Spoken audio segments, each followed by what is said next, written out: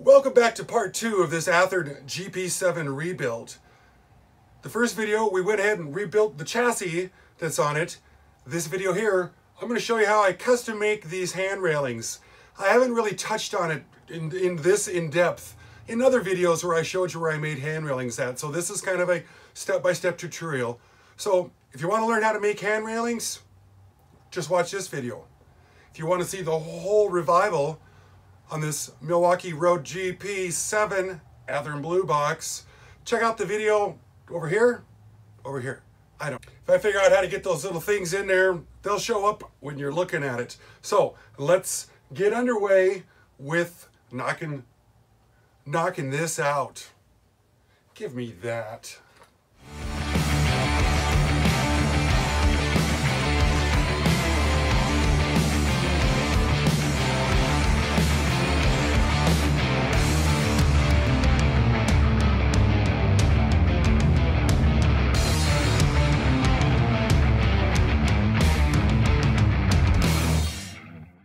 Fired up on building these railings by hand.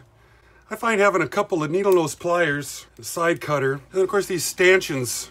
These are 3/8 inch long stanchions made by A-Line. They've even got a part number. I don't know what part number. There's one of those is the part number. It's going to take a mess of them. Pour these out and get them kind of out of my way. I use one of these when I'm working on hand railings because I'm old and going blind. Makes it so my eyes don't hurt at the end of the day. When I get started on there, you gotta have these couple little bends right here because it goes towards the back of the loco. Them bends can be, so you gotta have a 90. This is gonna be for the other side. So you take it and you 90 it down. So you've got a nice sharp bend right there. And there's a lot of eyeballing going on. And then you gotta bake another 90 just right after it. Have it sticking out about so far. And if you got thinner wire or brass wire, of course, this is quite a bit easier. This is, I don't know what the hell I managed to pick up here. So I'm going to take it, it's sticking out there just a little bit, and I'm going to bend it, if it works out right, down like this. And when it's all said and done, I've got a little bend like that. Now I see that they're not completely at 90 degrees. Lots of tweaking that has to take place also. I made that for this side. I was trying to make it for this side. As you see now, it bends out instead of bending in. There, or maybe I can use it for the ends over here. So there's just always something. Always got to kind of know what you're doing. A lot of fiddle farting that goes on. You get a couple stanchions in there. You bend your hook for what hooks up into the steps.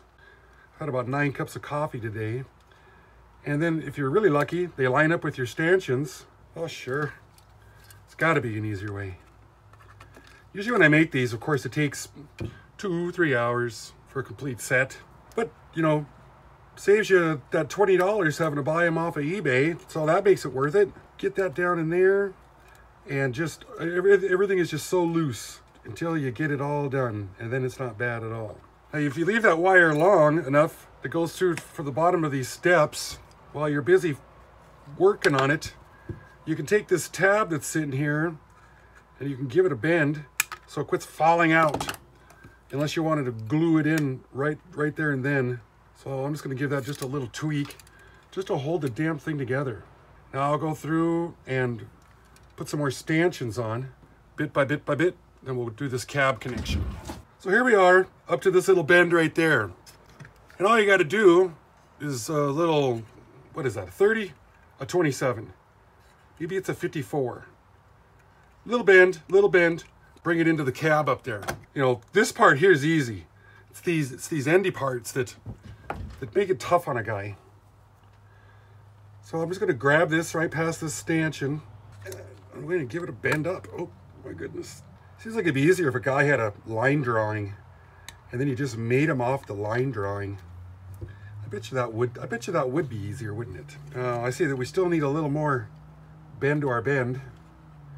We need 2 more degrees because this has got to come up past that line, that hole, because we have to put another bend in it so that it'll go into that hole. How much of a bend? Not very much. I think I'll go just a little bit there. Yeah. So now I'm going to eyeball where this bend is going to go. I suppose my hand keeps getting in the way. What I'm going to do is I'm going to put my pliers like where this is going to go straight at. But I got to, of course, go up like this so I can bend it the right direction. And I'm going to give it another bend down. And if you do this right, you'll end up with your wire still going straight. So yeah, that came out. That came out exactly like I wanted it to. You betcha. Now, I want to cut this probably right in this area because we need to give it a bend going down. We need to give it a little mark too. It's going to bend right in that neck of the woods. The railings are on, they're off, they're on, they're off, they're on. And you got really short pieces or you're using hard wire like me. Some guys make these out of brass and man, you could really bend those up with your hands. Sometimes you need 2 pliers. Get in there, bend this one down. Go by and put all these dang stanchions back in. Because like I said, they're in, they're out, they're in. You almost wear the holes out. I'll bet you there's a better way out there. This is just how I go about doing it. So when you get all done, hopefully if you've done it right, it's gonna come out looking like this. Everything's really loose. Making the fronts gonna be the same. Get a couple of these wonderful stanchions in. Give you something to eyeball off of. I noticed these holes down in here. Apparently the original railing was glued in at some time and I can't push them all the way through. So I found me a drill bit measuring for a 0.0245. So I can go down here and I can clean these holes out so I can push this all the way through the other side. So knocking out this front one, got a shorter piece here. I put a 90-degree bend in it just to go into this cab. So I've got some place to start. And I'm also looking at this other one that I built here. I'm gonna build this little angle of the fadangle right up in this area. So past this front stanchion, just a little bit, we're gonna give it a bend down. Have I ever been down?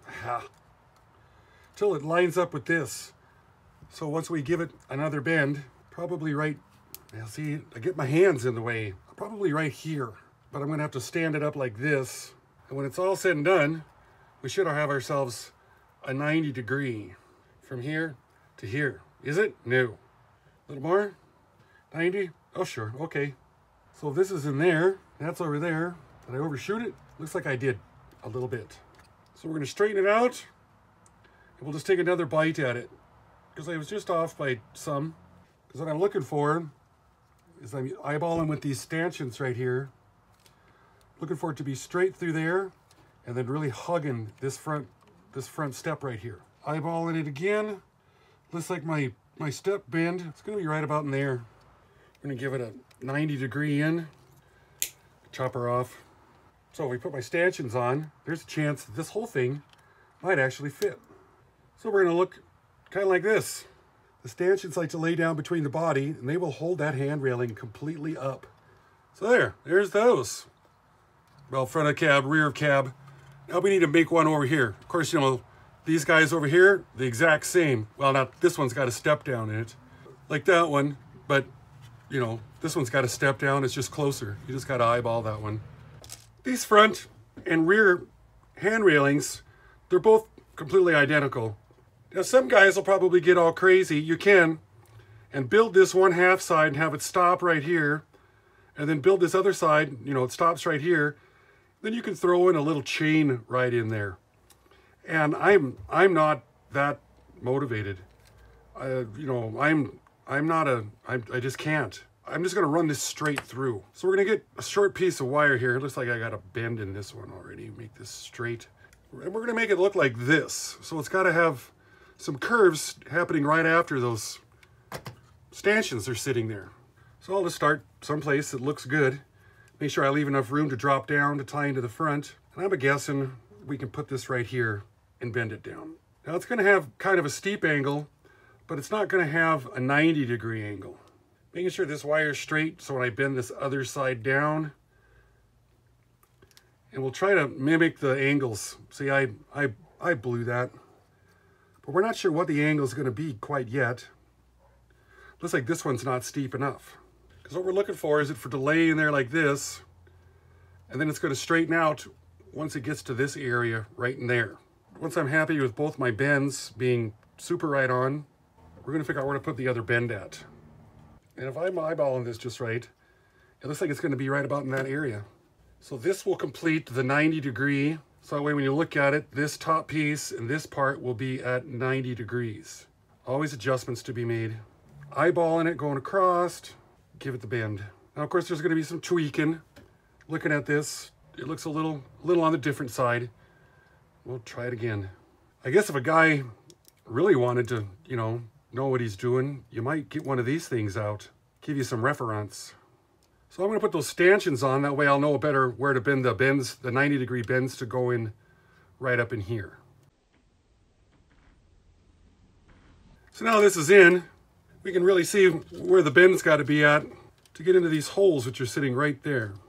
And it looks like to do it right, you got to come down off of one side here. You got to put a 90 and then you got to put another dang 90 in it. So we'll work by putting a 90 right here. And we want that to go completely in. So it'll look like this. And then we're going to put another 90, a double 90, bend right in that area.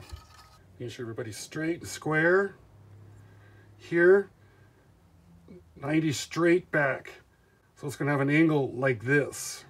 Straight down, straight in, straight over, straight, lots of straight. Cut this down to about 1/4 of an inch, I suppose.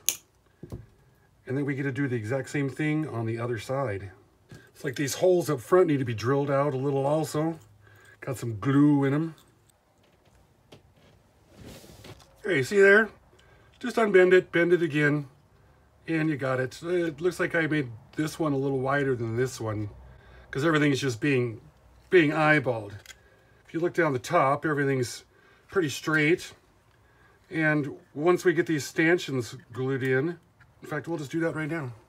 Now this is one of those fancy parts here that you want to make sure you got it right and these things are standing straight up and down. Because it will not look good if they're, well, you know, unless you want broken hand railings on your railroad. And then come by and just give these things just the littlest, tiniest dab of glue up here at the top.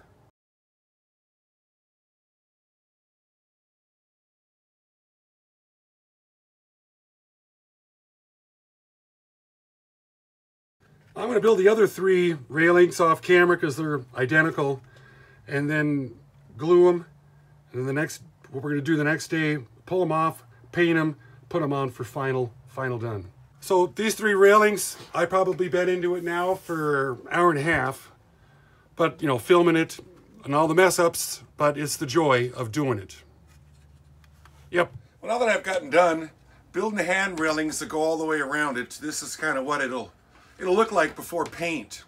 So now I got to pull these off and get them prepped up for paint. We're going to paint them a flat black so to match the prototype.